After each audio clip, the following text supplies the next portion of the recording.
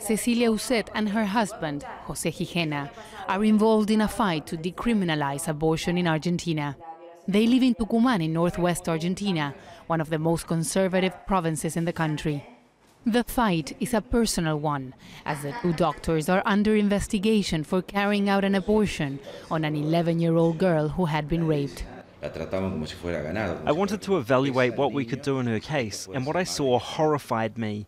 An 11-year-old girl playing with toys, whose body is not developed to give birth, with a belly.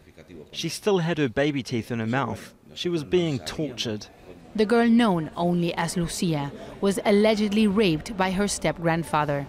Lucia is 11 years old and she was 16 weeks pregnant when her condition was detected. She was brought to this hospital because, according to doctors, she requested them to remove from her belly what the old man had put inside of her. The procedure was delayed for about 2 months. Human rights group denounced that authorities wanted to convince her to keep the baby in spite of her young age.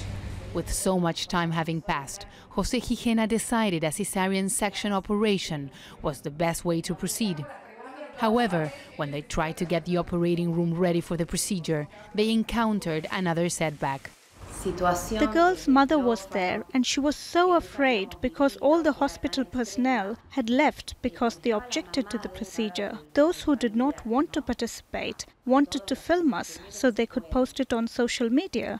In the end, the baby was born alive, only to die a few days later. Lucia's case is not the only one in northern Argentina.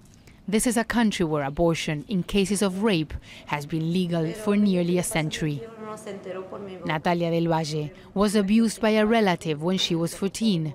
She says while law may be on her side, the system works against the victims. I was ashamed of my belly, of the questions, and when I had the baby, I did not want to see her. I rejected her so badly.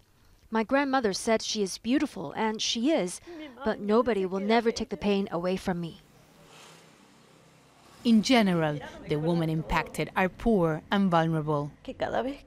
Every time a woman denounces something to the police, they pat your back and laugh at you. They have no heart.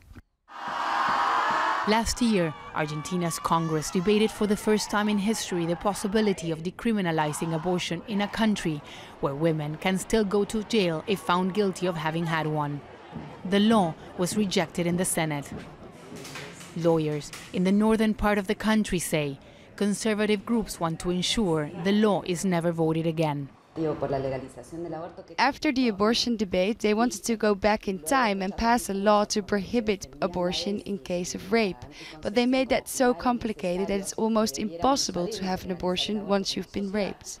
Abortion remains a contentious issue in Argentina, and while lawmakers are prepared to vote on legalizing it again later this year, human rights groups denounce the hardships women and girls face even when they have the law on their side.